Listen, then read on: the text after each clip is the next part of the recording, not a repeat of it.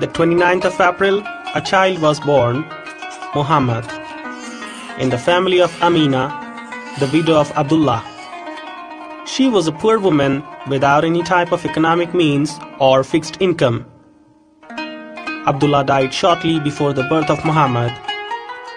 Amina, for being very poor, sought help and found refuge with Abdul Muttalib, the grandfather of Muhammad, who was a generous man, although he had gone through some economic difficulties too. This situation was very difficult for the mother and her son. Amina couldn't feed her son except for just a few weeks and had to look for a Bedouin wet nurse by the name of Halima bint Zuaib, who was very poor and lived in the Valley of Desert. Halima took care of and loved Muhammad. She nursed him, tried to give him good food, and played with the poor child who had lost his father and was separated from his mother.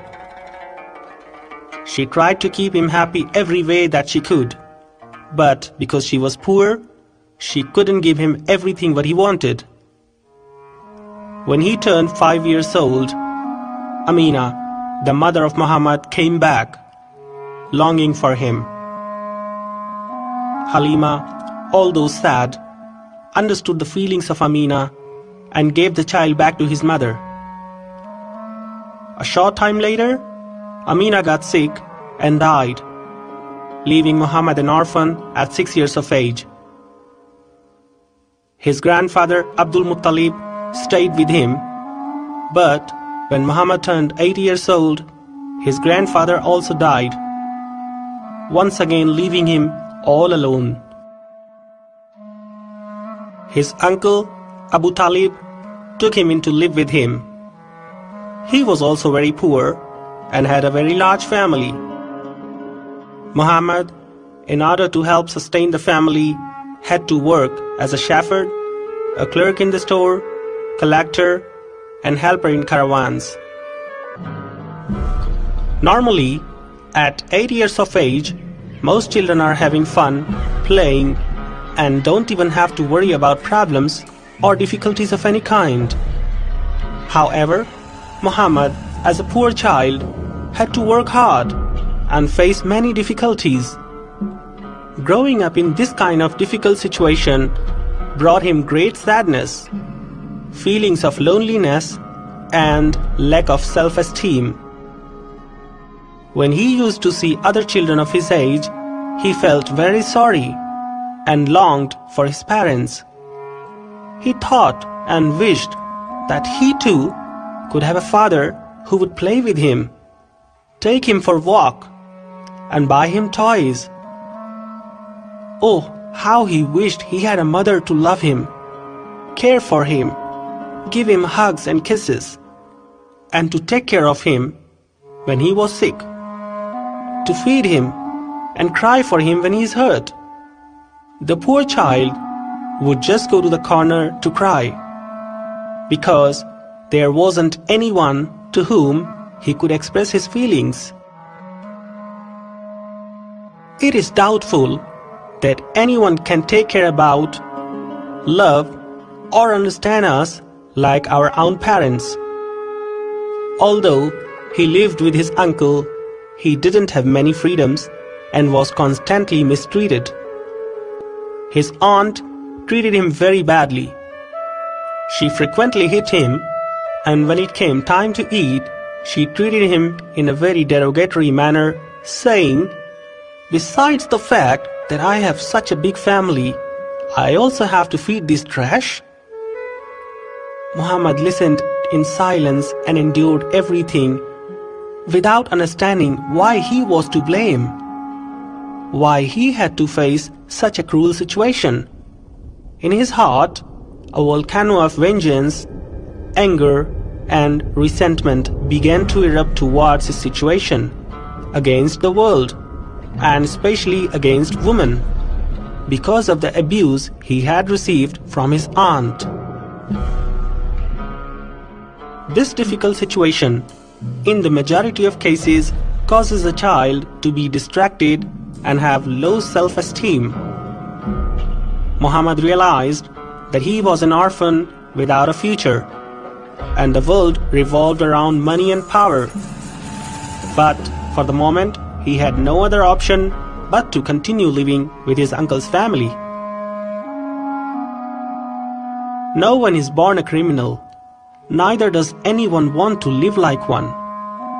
Delinquency in the majority of the cases is a consequence of a life filled with difficulties and deficiencies. This poor child was raised in this situation, little by little causing him to think like a criminal. At 20 years old, he left his uncle's family since he already had made many friends.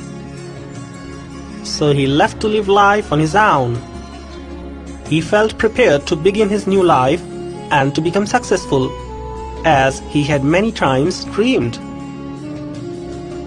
He always said to his friends, "One day I'll be a king and I'll rule the whole world.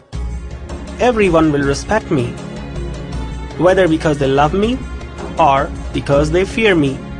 It really doesn't matter." Besides the fact that he didn't have a single penny in his pocket, his anger kept him full of energy and pushed him with an unstoppable force. He didn't want to continue his life as just a worker. He wanted to be rich and powerful. But how? What did you have to do to be rich and powerful? Muhammad didn't have any money to invest into a business, nor family that could support him financially so that he could better his standard of living. The dream of becoming rich and powerful without any money in his pocket and without a roof over his head, it was almost impossible to become true. After some time passed, Muhammad formed a group of young people who were almost in the same situation like him. They accepted him as their leader and administrator. They began to plan ways to become successful. Muhammad's strategy was very clear: success, power, and money at whatever price. And it didn't matter what had to be done to obtain this objective. They studied and investigated all of the options. They realized that Jews and Christians who were very rich and powerful in politics, religion, and society governed the world. They should be attacked, robbed, and taken away their money. Having money in your pocket, power would come by itself. But how to do that? To go into their houses and rob them wouldn't be easy, because there were many of them and they would respond in the same violent way. So they decided to rob them when they could catch them alone in the streets, the desert, or their stores, covering their faces with a veil. In the next 5 years, Muhammad's group became very violent, attacking and robbing Jews and Christians. They assaulted them, beat them, and if they resisted, they would even kill them. Words like sympathy, love, and friendship didn't exist in the dictionary of Muhammad's life. For him, everything was a question of how he could obtain it all. They would grab them on the pathways and in the streets of the towns, except for in Mecca, where they didn't usually act. Everything was a question of having someone to scout out of the movements of the Christians and Jews and waiting for the rest to act. Muhammad was happy with his success during these 5 years, but he wasn't completely satisfied because he hadn't yet reached the point of where he wanted to be. Almost everything went towards the cost of maintaining the group. There wasn't much left over for him. He couldn't assault the people every day. That is why he also had to work in a company in Mecca so that no one would suspect him about his activities. He was worried for his future and began to think about how to develop a new strategy in order to climb the ladder higher in his profession of robbing the rich people in order to become more powerful. While continuing to search for the best way to become even more rich and raise his standard of living, at the age of 25, Muhammad met Khadija, his boss at the job he had in Mecca, a wealthy widow who was 40 years old, 15 years older than him. This was just the opportunity that he needed. To Muhammad, neither age nor love mattered when it came to climbing the ladder of success. He just wanted to forget about it all. For him, love or relationships were not as important as power and money. All the difficulties and problems that he faced as a child had made him very cold and cruel. So that is how Muhammad began his courtship with this woman. His youth and longing for Khadija to make her feel loved again made it an easy task. Muhammad married for the first time to the 40-year-old merchant lady. Muhammad's objective in the marriage was to have a life filled with luxury and fun, and taking advantage of Khadija's wealth, creating a firm base for his plan to achieve success. It was the perfect plan to continue raising his standard of living, but he didn't leave his group. That continued to be an important concern in his life. Once he married Khadija and had a lot of money, Muhammad changed his lifestyle. Now he could travel wherever he wanted, manipulate influences, and continue to expand his group of criminals. Everything that was not accessible to him before, he now had in the palm of his hands. Muhammad continued his progress, creating new plans for his future. Where he had finally arrived wasn't even near the end.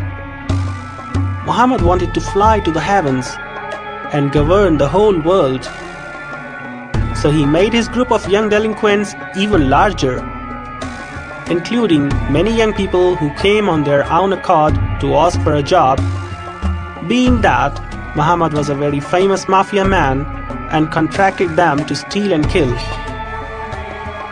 They began to exercise violence unnecessarily in their conduct without feeling any fear. He was going very well, just like he wanted. To see that everyone feared him made him more happy each time and gave him confidence. Muhammad spread his mission to the rest of the Arab world, to all the important cities, and had his groups working for him in all regions. Because of this, it became the greatest mafia movement of that time. Nearing the age of 40, he had great power, thousands of people working for him, stealing from the rich Christians and Jews. All of the poor, delinquent, and uneducated people became part of Muhammad's group, since it was an easy way to get money and escape their misery. Now, they didn't just steal, they went a step further. They raped women and killed all of the Jews and Christians who resisted Muhammad's soldiers. They took their women as slaves and tortured and raped them. They were the most horrific mafia group of that time. All of a sudden, Muhammad realized that the people had more fear than respect for him, and that the thousands of people who stole and raped women at his command were not going to obey him for the rest of their lives. So what would he have to do in order to achieve the final step of governing the entire world? What would he have to do in order to be respected forever, so that they would do whatever he told them to? Muhammad saw how the Jews and Christians were respected and were very strong economically, politically, and religiously. The entire world followed them, and they received a lot of money for religious reasons. For this reason, Muhammad liked the idea of creating his own faith, although it was a false one. Muhammad's dream had always been to govern the world. He saw that it was not very difficult to teach the uneducated and poor people a new faith. And for those who didn't accept his faith, they would be obligated by force or threats, putting to good use his thousands of soldiers, mafia criminals, and assassins. Now the question was to figure out the steps to obtain this objective of how to create a false faith and make everyone in the world to follow it. Muhammad planned every detail with his group of counselors. They wanted to create a faith that would give complete power to the followers and force the people to convert. In this way, power would be granted to kill those who didn't want to believe his faith, with a very clear message of one faith and one God, placing Muhammad as the ultimate and most praiseworthy prophet of God. Thus, the followers would have the right to make war against all those who didn't follow him. Muhammad wanted to give complete and legal power to his team of thieves and assassins to rob and kill all Christians and Jews that they wanted to, and thus be able to govern the world without any opposition. In the town of Mecca, the people still knew him as Khadija's husband. But outside of Mecca, Muhammad was famous for being a violent mafia, thief, and killer. This, adding the fame of the city as the well-known major religious center, brought him to make the decision of using Mecca as the epicenter of his religious and principal destination of the followers of his self-created upcoming faith. Although Muhammad really wanted to declare himself as the god of his new faith, he knew that it wouldn't be very easy to convince the people that a man could have converted into God. So from the suggestions of his team, he decided to be a prophet, which would grant him absolute power. They investigated everything needed to create a faith: a God, a prophet, a religious book, a sacred house of God, and many followers. Amongst many opinions and ideas, they chose some that everyone agreed would be perfect. They decided to establish an entire system for this new faith which they would impose on the world. The prophet of the new faith. They decided to declare that Muhammad would be the ultimate, most honorable, and most important prophet of Allah. And they decided it this way so they could grant Muhammad all power just as the God himself. The followers of this new faith would be called Muslims. And according to Islam, they would be the best humans in the world. That the world had been created solely for them, and that only Muslims would reach heaven. In this way, Muhammad gave all rights to Muslims with the purpose that they could use violence, commit injustice, or whatever hidden act in the name of this new faith, in order to spread itself throughout the whole world and obtain more power for Muhammad. The religious book that they created would be called the Quran, which would speak of and demonstrate the superiority of Muhammad. Through this book, they would deceive and convince the entire world, using messages and teachings that were in favor of the purposes of Muhammad and his gang of criminals. The easiest way that Muhammad found for creating this book was to copy parts of the Bible and the Torah. Thus, taking the contents of these sacred books, Muhammad created his own book, giving it the name Quran. The sacred home of the new faith. They decided that Mecca would be the house of God, where all of the world would visit.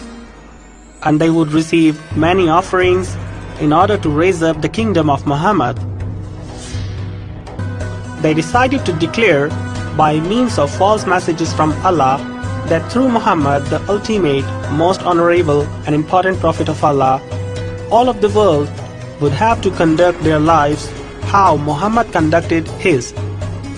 And upon doing so, it was called Sunnah. And those who adopt this behavior will have a more direct path to glory. Like that, Muhammad pretended to be more and more strong, becoming himself the model to follow for all of his faithful ones. Muhammad decided to design an official and legal site for his followers, where, with the excuse of needing to pray, they could plan wars and black market activities. They gave the name to the site Mosque, which now exists all around the world. Muhammad and his followers planned all the human massacres behind half-closed doors of the mosque. And now, the Islamic terrorists of the modern world are following the same steps of Muhammad inside these mosques in order to destroy the peace of the world. Lastly, it became an obligation of every believer to participate in the holy war, jihad, in the name of Allah, the God created by Muhammad. It was a well thought out plan with the purpose that Muhammad and his followers could get everything that they wanted. When the town of Mecca heard about Islam and Muhammad as prophet, in the beginning nobody wanted to listen to him or believe him. It wasn't so easy going out on the street proclaiming to the world the existence of a new faith and a new prophet. A faith is not a typical plate of Arabic food that you just prepare in an hour. But Muhammad's wife helped him greatly to take the message to the whole town and convince the people of it. Also, thousands of people from Muhammad's criminal team converted to Islam falsely in public to show the people of the town that there had been a revolution, that Allah had sent His true messenger to this world, and that He had chosen Mecca as His holy place. Muhammad's wife and his team very subtly and cleverly bribed the poor and the beggars, giving them money, food, and other primary necessities so that they would accept Islam as true religion and Muhammad as prophet. Thus, Muhammad increased the quantity of people who adopted his false faith. Muhammad began to triumph when he began converting his friends and those closest to him to Islam. He convinced them, saying that all the messages that he received were words from Allah. In each message of this God, his own name was always mentioned, so that the whole world would realize that how important he was for Allah. But told the world that he went to the cave to receive words from Allah, to see the angels of Allah, to meditate and pray to Allah. This process continued for several years, until Muhammad fabricated many false messages of a God which did not exist, and later mixed those messages with the contents that he had copied from the Bible and the Torah. All these messages were contained in the book called Quran, created by Muhammad to deceive the people of Mecca, the Arab world, and humanity. Everything was going like Muhammad wanted. His strategy was triumphing. The people under the command of Muhammad continued robbing, raping, and killing innocent people outside of their town. And in his own town, he pretended to be the Prophet of Allah. Arabs of Mecca were clinging to their polytheism, and others, Christians and Jews, revolted against the Prophet. The most powerful families of Mecca turned against him. The Christian and Jewish communities of Mecca were provoked and outraged for the impetuous activities of Muhammad. he began to be hindered by the Christian and Jewish communities, which knew that Muhammad was a liar and that there wasn't any Allah or a prophet of Allah. Problems began to arise when Muhammad began to insult other religions. The Jews and the Christians didn't let him just come into their communities easily to preach the false messages. That is why Muhammad had to use violence and power from the mafia against those who became obstacles in his way. Finally, for fear of Muhammad, the other communities decided not to confront him to prevent problems with him and his mafia group. And this allowed Muhammad to practice his new faith wherever he wanted. Now Muhammad was searching for a way to make possible conversion of Christians and Jews to Islam with tricks, lies, force, and threats. Muhammad added new messages to the Quran and shared them with the whole world. For example, I have been ordered by Allah to fight against all the unfaithful until they submit to the reality that there is no God except for Allah and Muhammad is his messenger. Submit and testify that there is no other God except Allah and Muhammad is his apostle, or you will be decapitated. In summary, according to the message of Allah, Muhammad transmitted it to the world through the Quran. I order all Muslims to fight against the unfaithful until they are dead or convert to Islam. Permit people of other faiths to live freely and ignore Islam was not an option. The following years were barbaric and violent. Muhammad forced the Christians and Jews to convert to Islam or die by the sword. Muhammad and his followers abused their women and seized their properties. The barbarism of Muhammad didn't distinguish between youth, elders, and children. Everyone became the victim of the sword of Muhammad. It left women as widows, children as orphans, very mistreated physically and psychologically. Muhammad subjected the Arab children to the same situation that he had suffered from in his childhood, without parents. Because of Muhammad, a huge part of the population cried for the rest of their lives from deep horror and suffering. Those who didn't want to convert to Islam and wanted to follow their own religions were obligated to live under the submission of the government of Muhammad and were forced to pay him quantities of money periodically so that they would be allowed to continue living.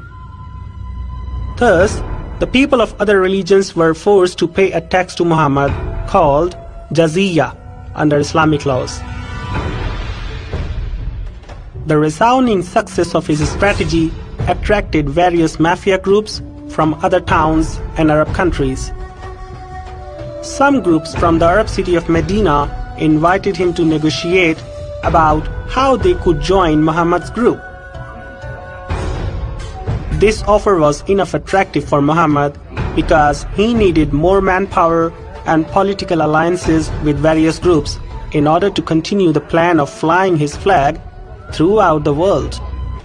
Muhammad and his mafia alliances reached an agreement of sharing the power, but only under one condition, according to what?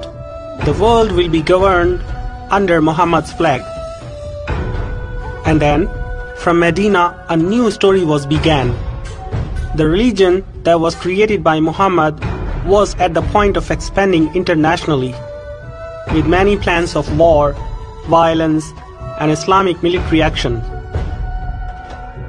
Muhammad and his followers initiated the offense against passive countries in order to impose Islam on them, using force, violence, and eliminating their enemies.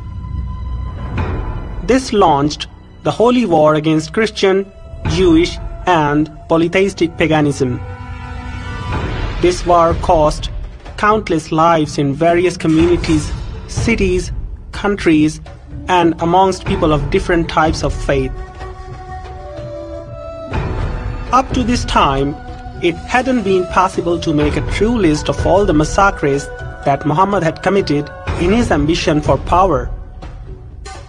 They are countless. But some of the most important wars and attempts against humanity that Muhammad did were the following: the War of Badr, the War of Uhud, the War of Ahzab, the War of Hunayn, the War of Tabuk, the War of Mu'tah. These wars caused the worst human massacres in the history of our humanity. It began with Medina, passing through Mecca to the entire Arab world, conquering many countries and making them submit under his flag, and reaching countries of almost the entire world. So much success and wealth made Muhammad too cruel and shameless. His feet were not on the ground. He was flying in the clouds of his own world, created by lies and violence. The palace of his life was full of happiness and the luxuries that he constructed over the dead bodies of thousands of innocent victims. And it made him feel like a god that could control the whole world by moving just one finger.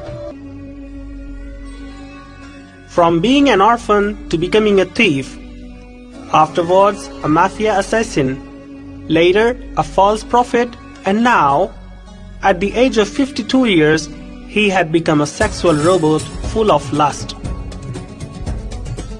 After the hard work of many years of robbing, torturing, and killing so many people, he wanted to make his sexual life happy. Sex and lust were two chapters of his life that he had forgotten about during his struggle to become rich and powerful. But now, when he had everything, his sexual desires were awakened. Despite the fact that he was 52 years old and it wouldn't be long before he left this world. During the wars, they killed Jews and Christians, and Muhammad took the women of these victims captive. He would select the most attractive women for himself and give the others to his team. These women became Muhammad's slaves. He made them dance. He forced them to give him sexual pleasure by threatening them with the sword. And after he had used them, he would throw them out into the street. Women had become a toy for Muhammad. He didn't value or respect them. For him, women were to be used and then thrown out. That is what he taught all of the men who followed him. For that reason, even today in the Islamic world, women don't have the same rights or respect as men. Today in the Islamic world, women are subjected to discrimination and tortured by men. Muhammad liked to play with women for a little while, and then he would treat them like slaves. With those whom he liked to spend a lot of time with, he would threaten to kill them if they didn't agree to marry him. In the following years, he married several times, divorcing the ones he was no longer interested in so that he could marry others. The Quran and history tells us that Muhammad was married 11 times. But according to the signs and indications, Muhammad was married many more times. Even on some occasions, he had been married several times within a week or even a month. Some people even dared to question him about his sexual and marital activities, But there's a saying, every dog has its day, which means that there is always a moment in life when everything goes very well. This saying can be perfectly applied to Muhammad. He knew how to justify his horrible actions and evil activities. Islam served as a shield for him. Each time that he married another woman, he would say that it was Allah's wish, and that Allah had commanded him to marry that woman. When he mentioned the name of Allah, no one dared to question him. On top of that, he added another false message in the Quran. Man can be married to 4 women at a time. This was another way to legalize his sexual activities. Besides his first wife, Khadija, in the following years, Muhammad married the following women. Second, Sauda bint Zama. Third, Aisha. She was the third and most questionable wife of Muhammad, daughter of his best friend Abu Bakr, a 6-year-old minor girl who was engaged to a young fellow, Jubair ibn Mut'im. But like always, Muhammad's sexual desires were awoken, and he devised a trick to get this girl, breaking off the commitment that had been made between these two young people. Muhammad was 52 years old when he married this minor girl. Fourth, Hafsa bint Umar. Fifth, Salama Hind. Sixth, Zainab bint Khuzaima. She was a Jew whose father, husband, and uncle were all assassinated by Muhammad's Islamic army. 7. Zainab bint Jahsh. She was the wife of Muhammad's adopted son. In other words, his daughter-in-law. Muhammad used tricks by inventing a false message from Allah and forcing his son to divorce his wife so that he could marry her himself. 8. Juwayriya bint al-Haris. 9. Safiya bint Huyai.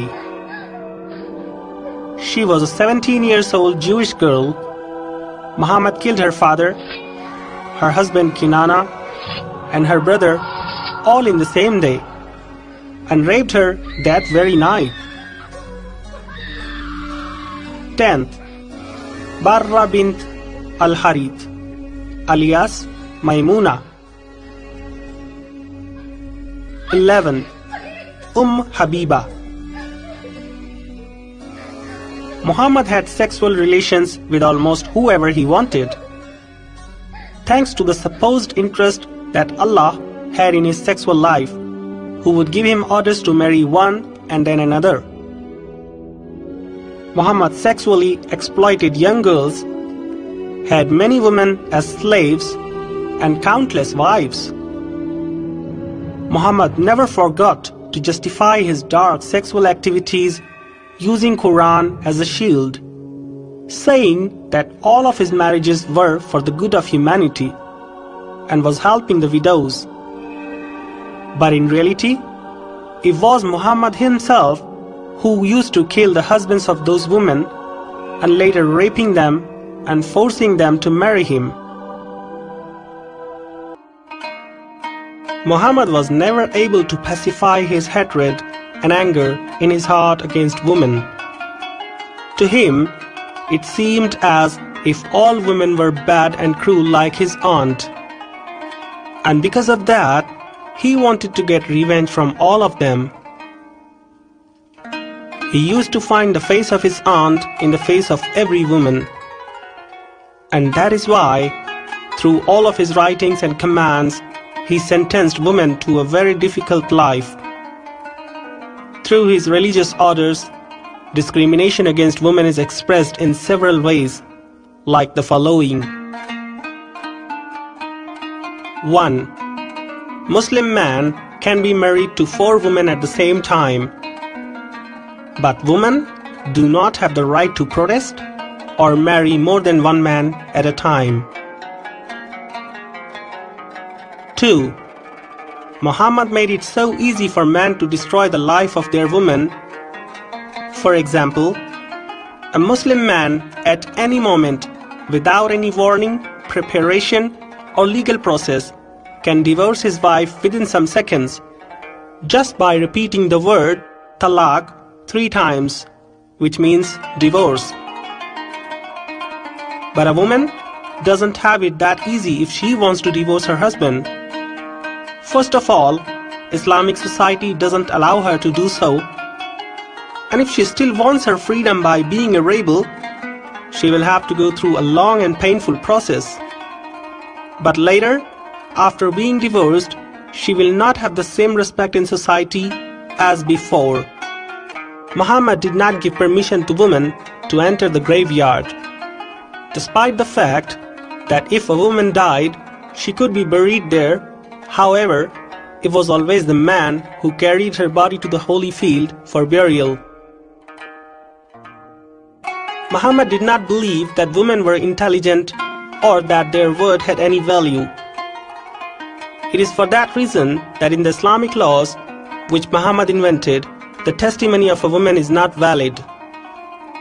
For example, if a woman has been raped and she reports it to the police, that report cannot be processed until at least 1 man testifies to her word.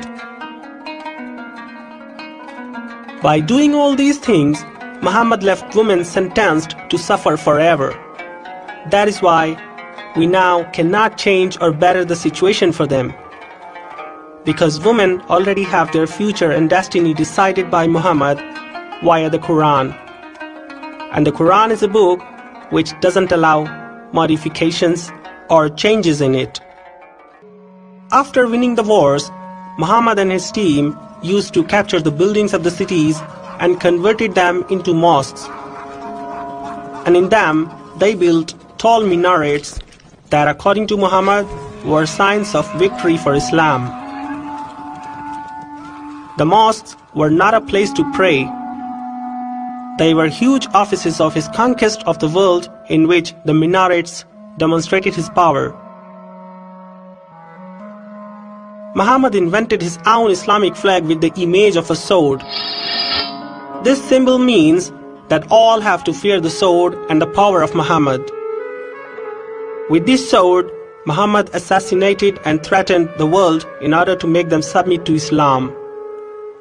This image of the sword still exists on the national flag of Saudi Arabia, where Muhammad was born, where the lie about Islam and his war against humanity was started from. Muhammad declared that whoever wasn't a Muslim couldn't enter into the Kaaba, which is called the home of Allah. The message of Muhammad was very clear. All those who are not Muslims are enemies of Muhammad and his followers. Through the Quran, which is a creation of Muhammad, he left a very clear message to all the Muslims that they should not have any friendship or relationship with the Kafirs, people who are not Muslims. Muhammad never allowed anyone to oppose him. This meant losing your life.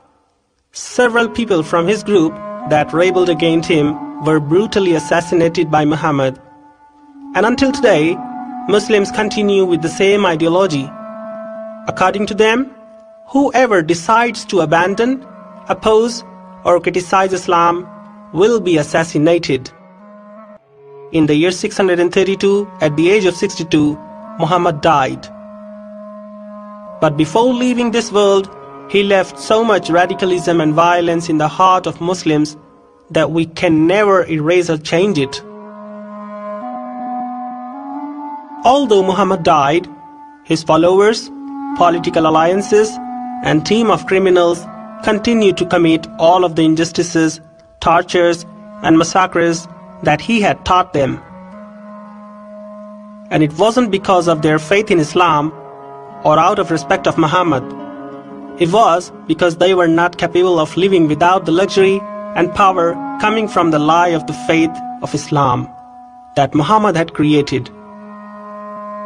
From then on, this false faith has extended throughout the world and still continues with its ideology of governing the world at whatever price and whatever way.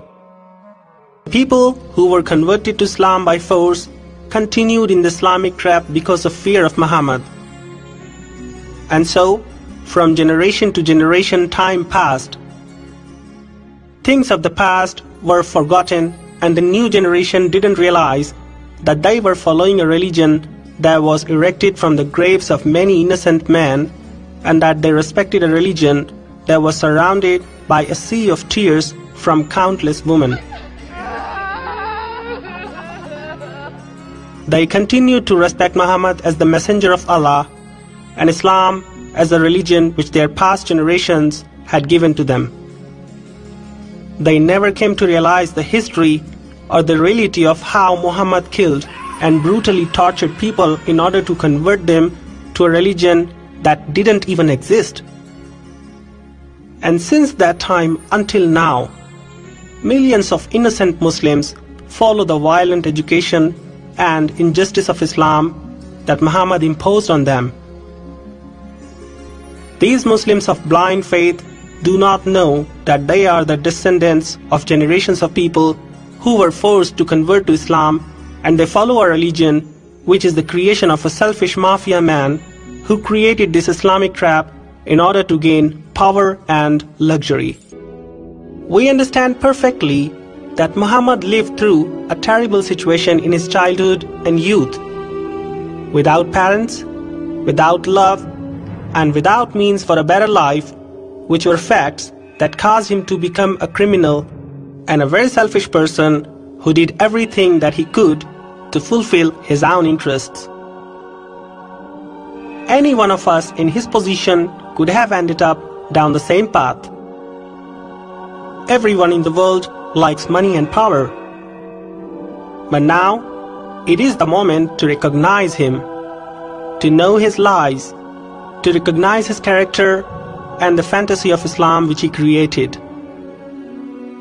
Muhammad himself couldn't have imagined that a false faith invented by him in order to rule on the world would have grown so much and would be followed by millions of people who admire and respect his lies with so much devotion and sincerity.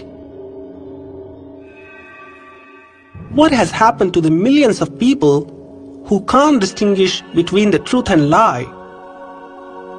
Why can't they see that Muhammad was only a human being like us who committed all of these crimes because of his human nature, desiring power and wealth? I know that I haven't got physical evidences to prove that Muhammad wasn't a prophet, but rather a mobster. But Muslims can't demonstrate either the truthfulness of Muhammad's sacred and spiritual character. Very simply, I just want to say, how can a man be a prophet who used to rape women, abused young children, killed innocent people in the name of a faith, ruined the future of families, and led his followers to the barbarism? If he was still alive, I'm sure that no law, no country or culture would let him remain free, and that he would be punished for all the crimes he committed against humanity.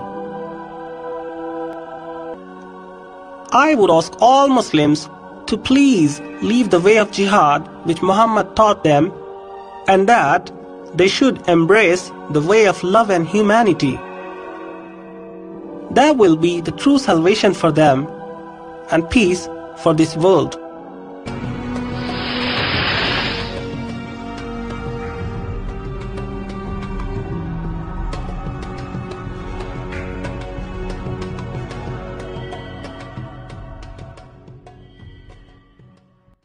God created the angels, and the man. Satan lied to some of the angels, and made them demons. And Satan lied to Adam and Eve, and made them mankind. Allah is Satan, not God. Quran, Az-Zariyat 51:56. And I, Allah, made the demons and mankind that they should worship me, alone. Quran, Az-Zariyat 51:56. Muhammad told his wife about seeing the devil in a cave, but his Catholic wife told him that this must be Angel Gabriel, and that he must be a prophet. We can't deny the truth. Muslim is an Arabic word which means submit not to God, but to Allah. All Muslims are going to hellfire. Quran, Surat 19:70-72. May Jesus the Lord guide you and protect you from cultic antichrist teachings like Muhammad's lies.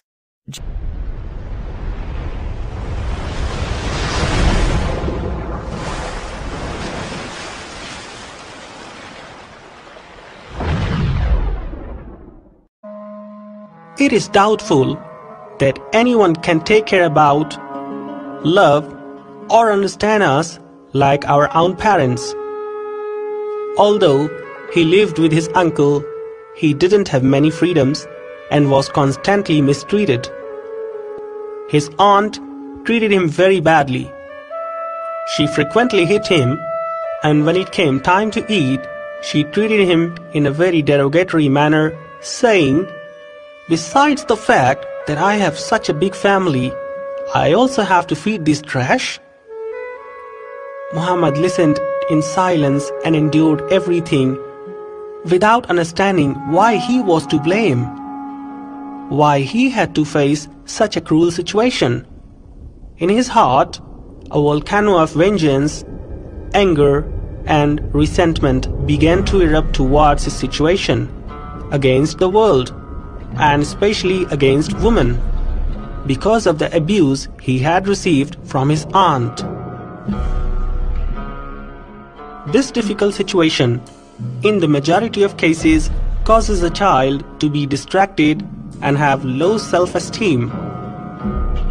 Muhammad realized that he was an orphan without a future, and the world revolved around money and power. But for the moment, he had no other option but to continue living with his uncle's family.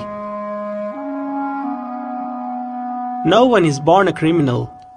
Neither does anyone want to live like one. Delinquency in the majority of the cases is a consequence of a life filled with difficulties and deficiencies. But when Muhammad turned 8 years old, his grandfather also died, once again leaving him all alone. His uncle, Abu Talib, took him in to live with him. He was also very poor and had a very large family. Muhammad, in order to help sustain the family, had to work as a shepherd, a clerk in the store, collector, and helper in caravans. Normally, at 8 years of age, most children are having fun, playing, and don't even have to worry about problems or difficulties of any kind. However, Muhammad, as a poor child, had to work hard and face many difficulties. Growing up in this kind of difficult situation brought him great sadness, feelings of loneliness, and lack of self-esteem. When he used to see other children of his age, he felt very sorry and longed for his parents. He thought and wished that he too could have a father who would play with him, take him for a walk, and buy him toys. Oh, how he wished he had a mother to love him, care for him, give him hugs and kisses, and to take care of him when he was sick, to feed him and cry for him when he is hurt. The poor child would just go to the corner to cry, because there wasn't anyone to whom he could express his feelings. To become successful, Muhammad's strategy was very clear. success, power, and money at whatever price. And it didn't matter what had to be done to obtain this objective. They studied and investigated all of the options. They realized that Jews and Christians who were very rich and powerful in politics, religion, and society governed the world. They should be attacked, robbed, and taken away their money. Having money in your pocket, power would come by itself. But how to do that? To go into their houses and rob them wouldn't be easy, because there were many of them and they would respond in the same violent way. So they decided to rob them when they could catch them alone in the streets, the desert, or their stores, covering their faces with a veil. In the next 5 years, Muhammad's group became very violent, attacking and robbing Jews and Christians. They assaulted them, beat them, and if they resisted, they would even kill them. Words like sympathy, love, and friendship didn't exist in the dictionary of Muhammad's life. For him, everything was a question of how he could obtain it all. They would grab them on the pathways and in the streets of the towns, except for in Mecca, where they didn't usually. The 29th of April, a child was born, Muhammad, in the family of Amina, the widow of Abdullah. She was a poor woman without any type of economic means or fixed income. Abdullah died shortly before the birth of Muhammad. Amina, for being very poor, sought help and found refuge with Abdul Muttalib, the grandfather of Muhammad, who was a generous man, although he had gone through some economic difficulties too. This situation was very difficult for the mother and her son. Amina couldn't feed her son except for just a few weeks and had to look for a Bedouin wet nurse by the name of Halima bint Zuaib, who was very poor and lived in the Valley of Desert. Halima took care of and loved Muhammad. She nursed him, tried to give him good food, and played with the poor child who had lost his father and was separated from his mother. She tried to keep him happy every way that she could, but because she was poor, she couldn't give him everything what he wanted. When he turned 5 years old, Amina, the mother of Muhammad, came back, longing for him. Halima, although sad, understood the feelings of Amina and gave the child back to his mother. A short time later, Amina got sick and died, leaving Muhammad an orphan at 6 years of age. His grandfather, Abdul Muttalib, stayed with him.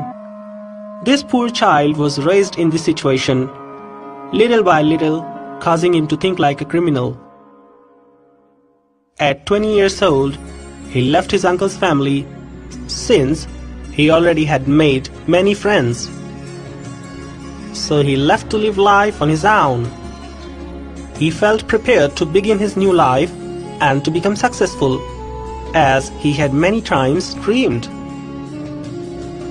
He always said to his friends, "One day I'll be a king and I'll rule the whole world. Everyone will respect me, whether because they love me or because they fear me. It really doesn't matter." Besides the fact that he didn't have a single penny in his pocket, his anger kept him full of energy and pushed him with an unstoppable force. He didn't want to continue his life as just a worker. He wanted to be rich and powerful. But how? What did you have to do to be rich and powerful? Muhammad didn't have any money to invest into a business, nor family that could support him financially so that he could better his standard of living. The dream of becoming rich and powerful, without any money in his pocket and without a roof over his head, it was almost impossible to become true. After some time passed, Muhammad formed a group of young people who were almost in the same situation like him. They accepted him as their leader and administrator. They began to plan ways to